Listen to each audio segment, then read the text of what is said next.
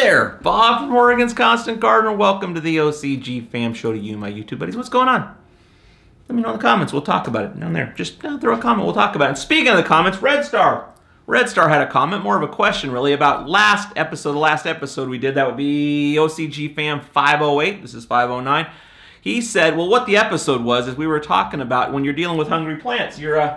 You're doing your slurry tests, you put your truncheon in there and you're only getting like, one dye. You're like 140, what's going on here? I don't got enough ppms in my plant.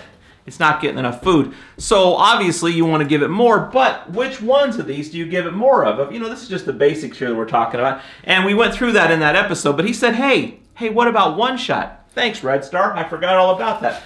One shot, dry stuff. It's all this stuff in a dry form, and it's certainly not as available as this stuff is. This stuff's quick in there, but this hangs out in there, and that can be very valuable to keeping your plants fed, is to having a little pantry for them in there, some little extra that they can go find what they're looking for if you're not giving them what they're looking for with your daily or regular feeding. So the point of this being that I went back through the last episode we did with Scott, the viewer questions episode, and he addressed this very issue. So I'm going to show you that, and also a little bonus, I'm going to let the clip run a little longer because he also talked about things you might want to do when you got hungry plants, how you might want to modify your flush and your tea days. So it's a really good video. This is just a little chunk of it. So watch it.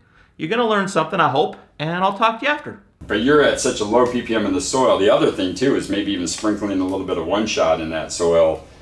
Build up a little bit of reserve behind the nutrition, and that way if you are missing a couple beats on what the plant wants, they're going to be able to access it through the one shot. But for these, keep Zeus where it is. If you're in veg, you can bump Medusa. If you're in bloom, you can bump Gaia. Athena's in both for early flower and late veg, but Herc is going to be the one you want to push the hardest there. How does your flush day factor into this? Well, the flush day for this is literally, you have no problems, you're not having any issues, so you're really just doing a root cleanse in the sense of don't oversaturate, just give them the bone meal to strip off any excess sodium, and then the plant's just going to keep eating. The downfall, this person listened really well, and so they probably watched a few videos, probably read a few things about feeding less more often, and he's feeding a lot. If he's at 1200 and 2 days later he's at 120, that plant is now, he's built a metabolism rate in this plant that now he's going to have to feed. It's got to go. But you're going to yield from that because you're going to be putting in that much more. Your plant is going to respond.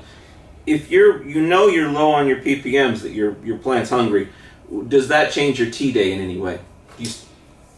It depends on what you're using for teas, really. If you're using a nutrient-consuming tea, a lot of bacteria, then you might want to back off of those and stick with more fungal teas. Something that's going to go in there and kind of protect the plant more than anything else. But I don't use a lot of teas when I'm below 200 because there's not a lot for them to eat. Sure. So now they're stripping all the nutrition out, and now I really have to feed them almost hydroponically. So you might back off a little on your flush and your tea days, as far as maybe not doing your tea day one time, maybe doing less on your flush and pushing harder on the other to go. And our flushes too are a feed, so you're not really flushing, you're giving them more bone meal. Sure. So no matter what, even though we call it a flush and a reset, it's still giving them food. And I'd even throw it with your parts per million, I'd be throwing Gaia in with your flush. That's what I was curious about. Just bump that parts per million up so you're not losing nutrition on your flush day.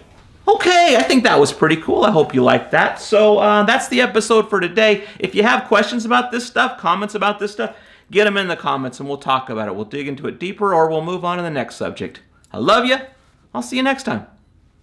The OCG Fam Show. It's pretty good. It happens every day. It's the OCG Fam Show.